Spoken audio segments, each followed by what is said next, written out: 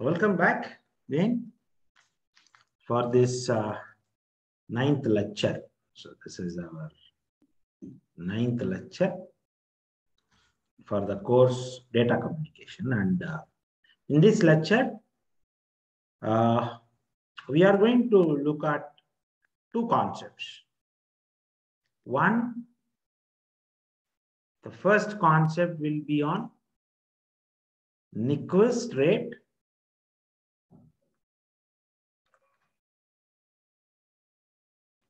and Shannon channel capacity.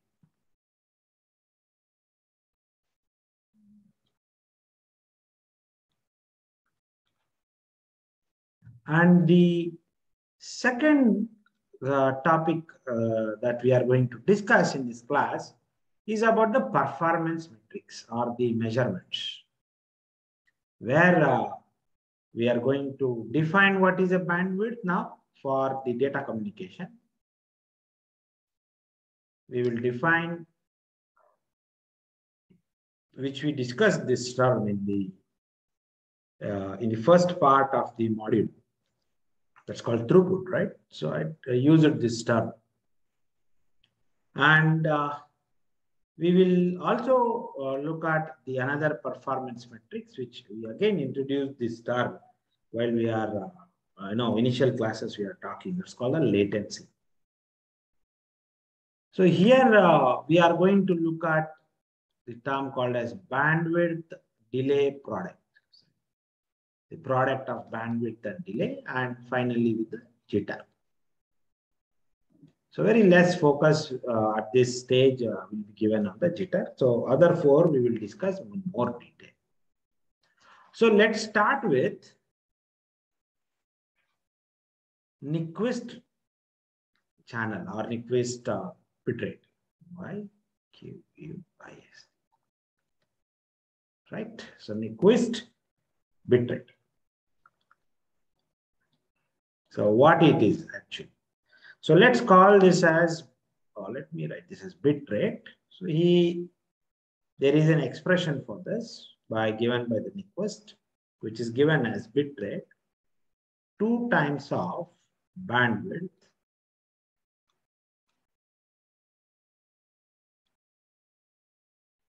times of log base 2 of L.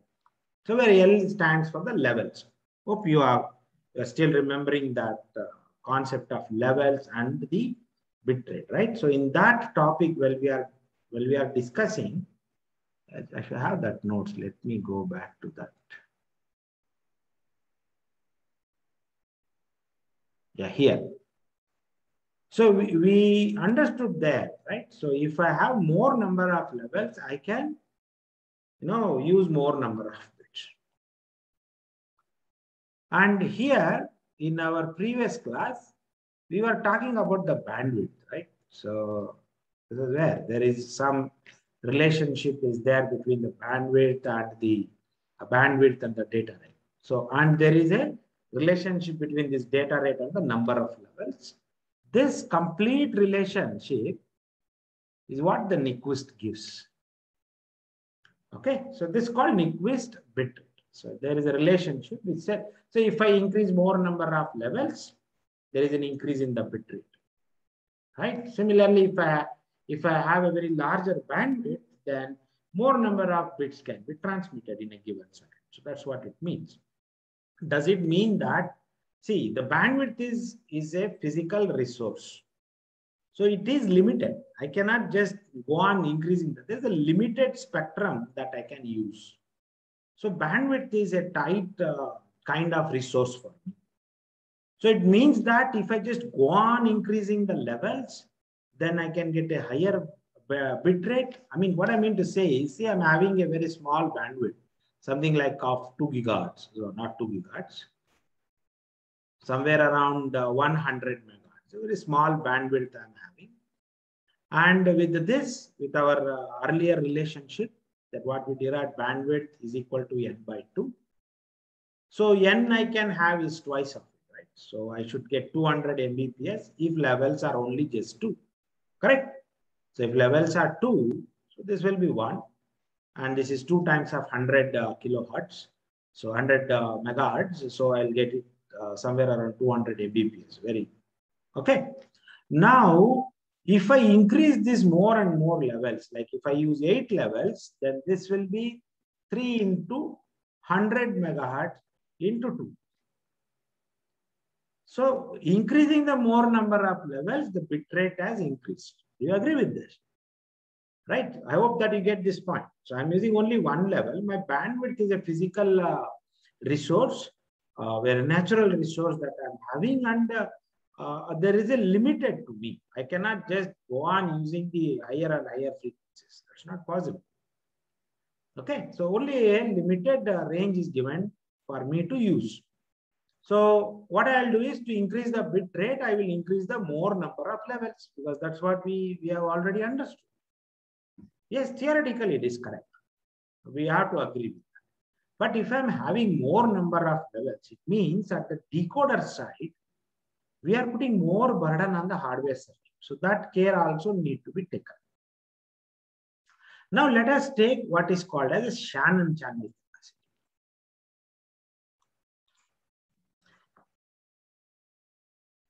Shannon channel capacity. So this we can call it as C, which is the relationship, that is bandwidth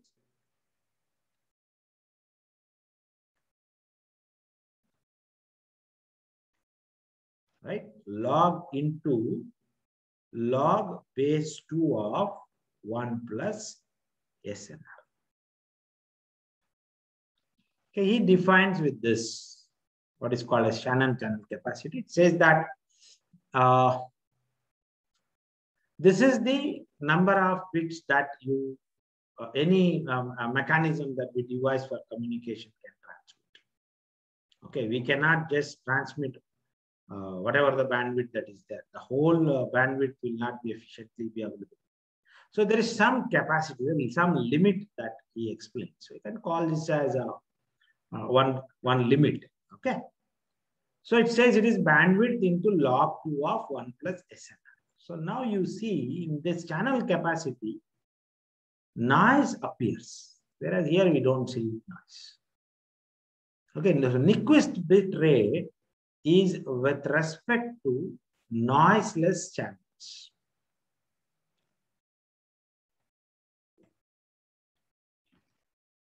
Okay, and whereas the Shannon channel capacity is considering the noisy channel.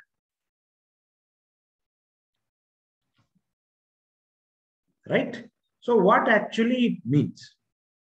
So if, let's take one example for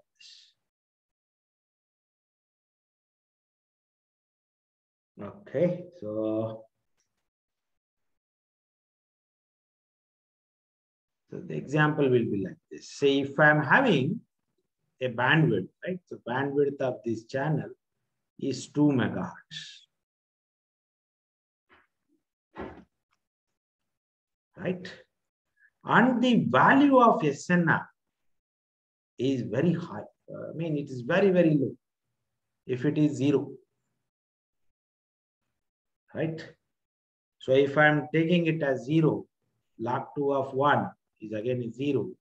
My channel capacity, even though I have very good band, because of very large amount of noise, my signal cannot be transmitted. So the noise limits the capacity of the channel, right? So here, whatever, if there is no noise, then this theory will definitely apply. So that gives me some kind of, what do you call, the upper bound, right? And whereas the, the Nyquist gives some kind of the upper bound. So that is the maximum bits that you can transmit when a certain amount of noise is present in the signal.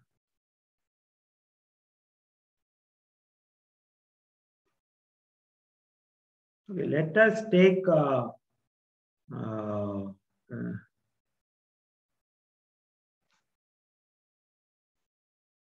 One more example I would like to take.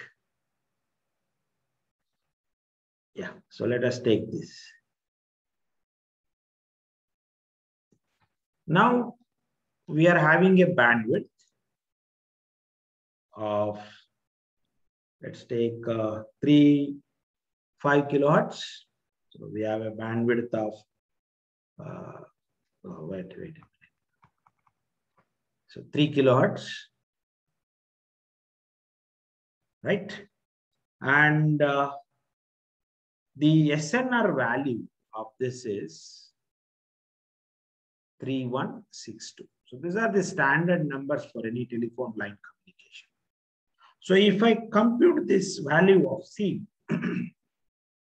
we are able to transmit somewhere around 34.8 kilobits per second. So on a telephone line, this is the channel capacity, the upper limit, the higher limit. Not beyond this, we cannot transmit on a telephone line, which is working on bandwidth of 3 kilohertz and which is having a measured SNR value somewhere around 3162.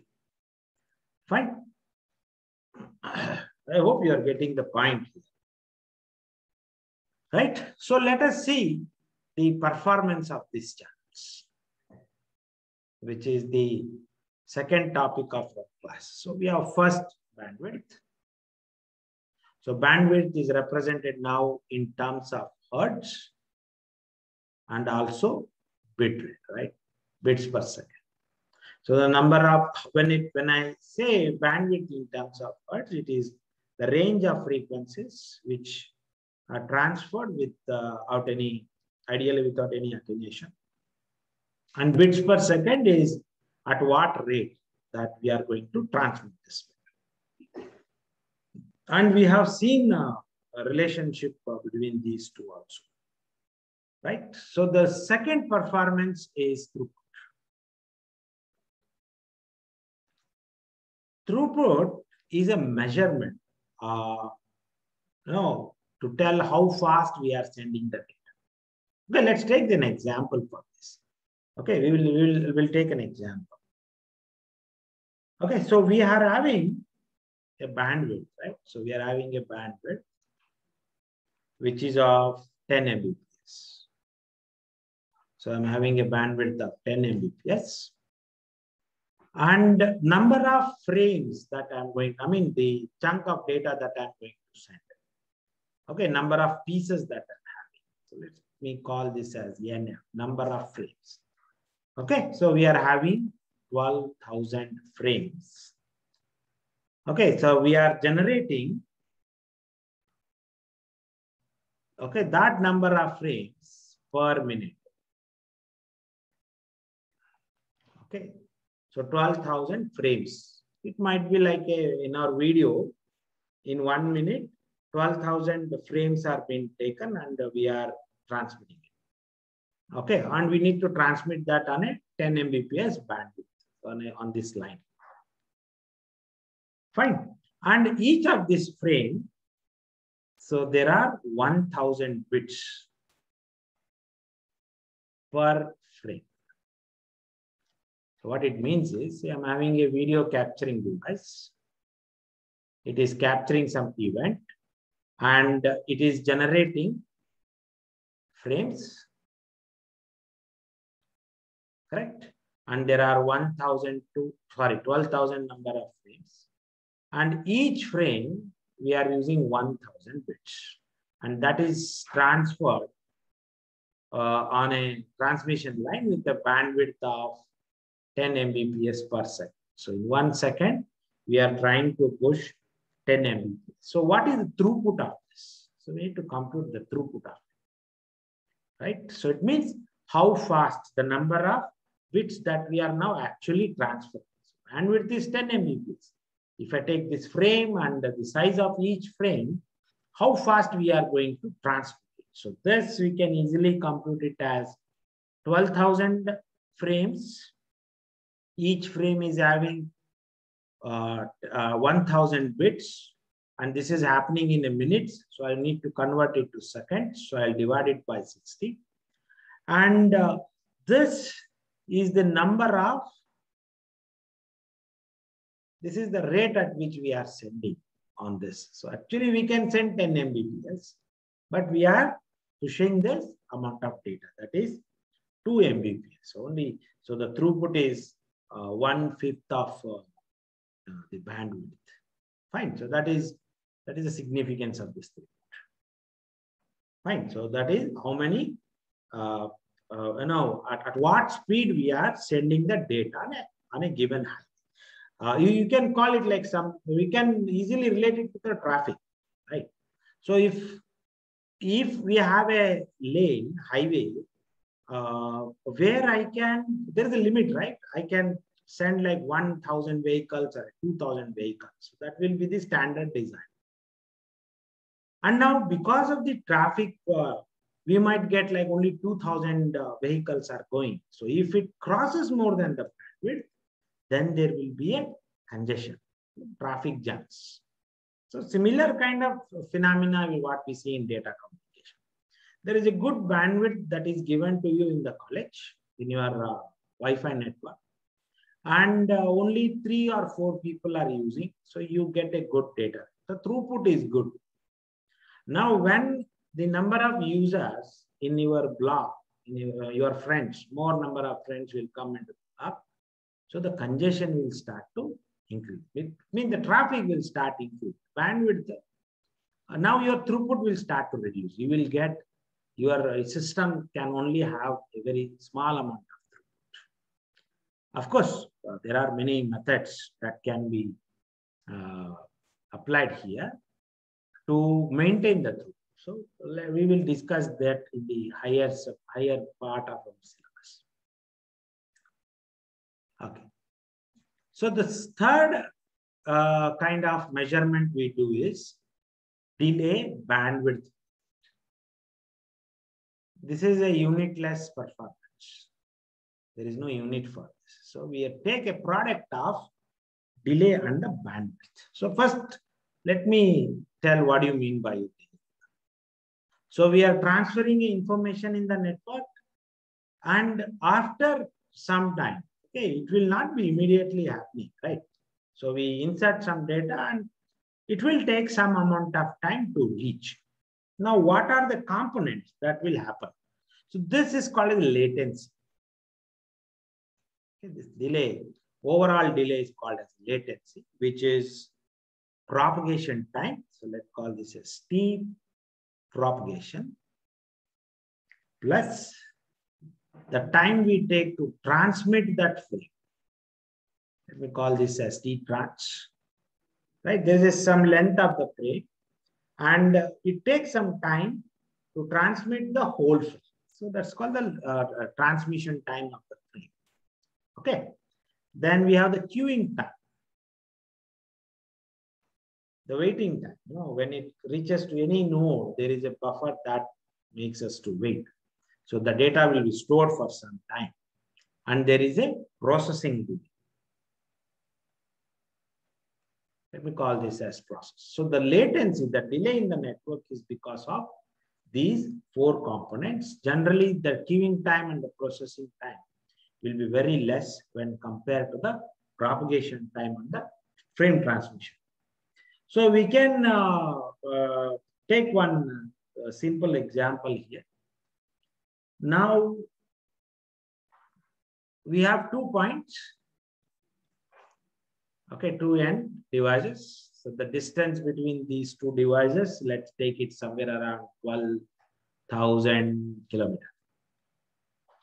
And we will assume that the propagation speed of this electrical signal is 2.4 into 10 to the power of 8 meters per second. This is true for any copper wire. Okay, so the 2 points are connected with this copper wire. So what is the propagation? Okay, so can you compute and tell me what is the propagation time? Easy to compute, d by t, right? The time you want to compute is d by the speed, right? So c is the velocity, d by v. So we are having this 12,000 kilometers is there. I need to convert it to meters divided by the speed of it, right? So the velocity. Okay, so this will somewhere I'll get is 50 milliseconds. The time it will take to transfer over this kind of transmission wire with 2.4 into 10 to the power of 8 meters per second, it will take around 50 milliseconds. Now, if I'm using the message size or your frame size of 1000, right? And if my data rate of this, the bandwidth that I'm going to use, let's call that I am using 1 Gbps bandwidth, okay, 1 gigabits per second. Then I can say that my transmission time will be 1000 divided by 1 into 10 to the power of 9, which is 0.020 milliseconds, correct? So the total latency that I'm going to take is 50 milliseconds plus 0.02 milliseconds. So that's how we can. That's how we can see the point, the importance of this delay. So there is some delay in the transmission. So if I'm having a delay, and if I take the bandwidth, so there is a trade-off, right? So if I want lower, if there is a lower delay, then there is a a larger bandwidth is needed. So this trade-off will be there. So higher the bandwidth, we are going to transmit that message quickly. Okay. So that is about the concept of it. And finally, there is a jitter, that is the delay that is varying between these messages. So that needs to be maintained. So more of those concepts, we will take it in our later classes. Okay, so let us see any example.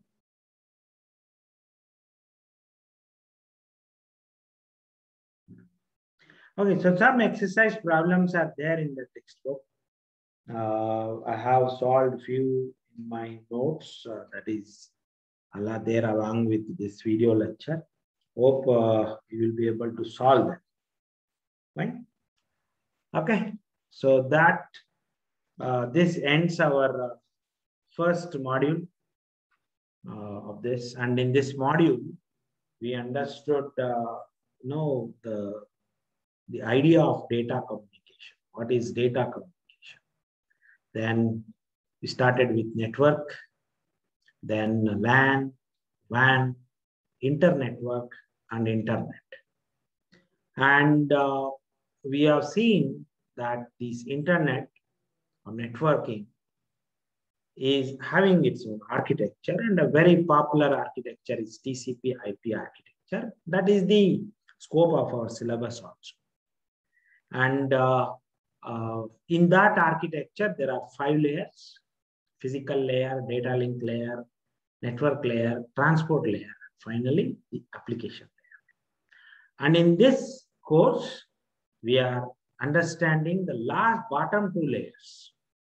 That is the physical layer, and we discussed the first part of the physical layer, where we saw what do you mean by transmission, right? The concept of bandwidth, the idea about the Nyquist rate and the Shannon channel capacity, right? So that's what we have discussed.